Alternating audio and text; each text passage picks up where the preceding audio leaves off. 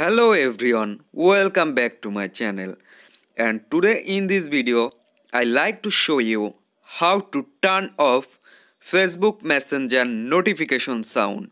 If you turn off Facebook Messenger notification sound, then you don't get any sound when anyone message you or anything.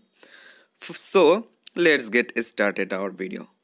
At first, launch on your messenger, then tap on the top left corner your profile icon.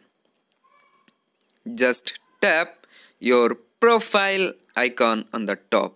Then scroll down and you get notification and sound. Look at this. This is notification and sound. Just tap it and on the top have on or off option. Just turn off and mute notification. There have a lot of option for 15 minutes, 1 hour, 8 hour, 24 hour.